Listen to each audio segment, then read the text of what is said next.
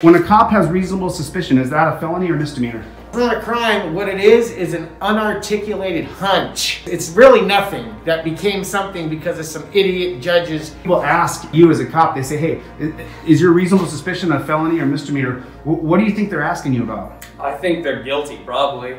You know, if they're worried about which one it is, they're worried about how much jail time they're doing. And that's why I'm suspicious of him. That's why he's my guy. Why can suspicious cops walk up and talk to people? Terry v. Ohio. Terry v. Ohio. Terry v. Ohio. That's the only reason. When a cop can articulate facts that a reasonable person would believe that a crime may have occurred, is occurring, or might be occurring. Is that what's happening on the street, though? Is that what's really going on? What? Of course not. No, I don't necessarily need to arrest someone. I can detain them.